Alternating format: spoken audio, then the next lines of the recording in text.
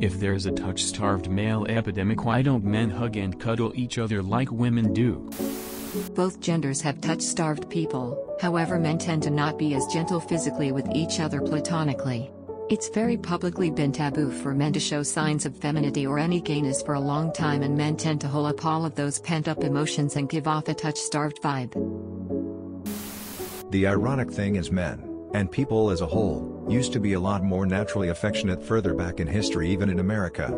That is why it is so hard to determine if historical figures were gay or not simply by observing outwardly signs in their relationships. But I agree that the answer to the question is that modern men are taught not to be affectionate unless they are expressing their sexuality. There's a reason men are touch-starved. It's because men are taught by our culture from the time they're boys that touching is inherently sexual and that touching other men is therefore inherently homosexual. Together with the way that the same culture teaches men that being homosexual is bad and wrong, and you've got a culture that teaches men to never touch each other. It's not if you're touch-starved, why don't you hug a dude? But you're touch-starved because you won't hug a dude. Fear of being seen as gay inhibits many Westerners. Touch between men in other cultures is normal, though Italy, Spain, the Philippines, and some cultures of Africa come to mind as places where men are more openly affectionate with each other. A hug is the furthest 90% of straight men will go without feeling gay ASF, and they obviously don't want a man's touch. Lol. A. What are you? Gay? Quote. B. Toughen up and be a man. C. It is what it is. D. Your emotions have been sanded off from all of the above, and etc. Pick one. Generations of conditioning men to think they are supposed to tough it all out. Where are all these women who cuddle and hold hands? I've rarely met any, and I'm a woman. Lol. I admit women are more likely than men to hug. But is it really usual to cuddle for long periods on the sofa while watching TV?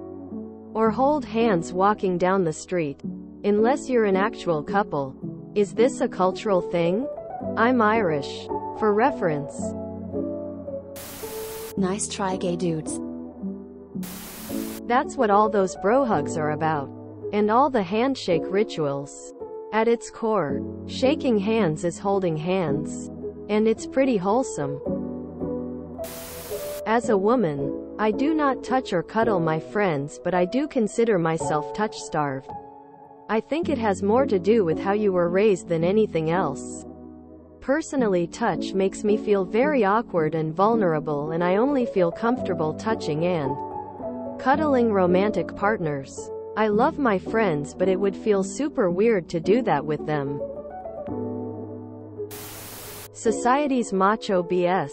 I get plenty of touches and affection from my beautiful wife, and recently I saw several old friends of 50 years.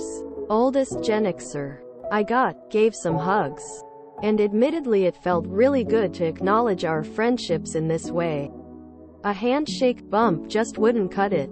And then we drank some excellent, expensive scotch. Even better than the hugs? The thing is, even if we started doing it in private, it still wouldn't be socially acceptable for men to do this sort of stuff in public. It's a survivorship bias situation.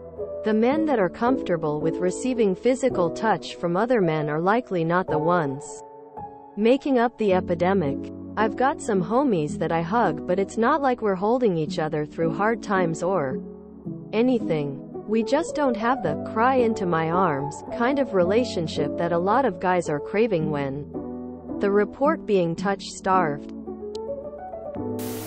Because of social stigma, that behavior is seen as unacceptable. Touch starvation doesn't just refer to people who never get touched at all.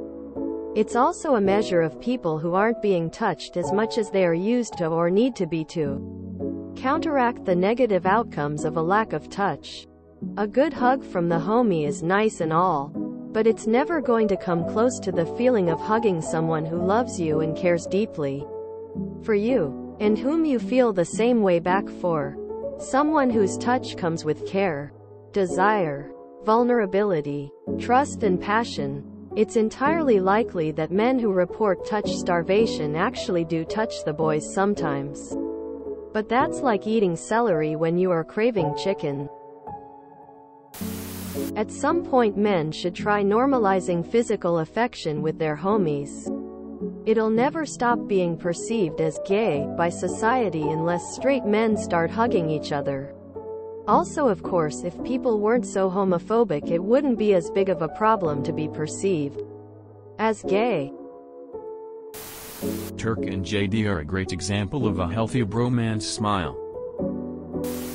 I would say, touch starved really refers to touched by women starved. It's just not the same.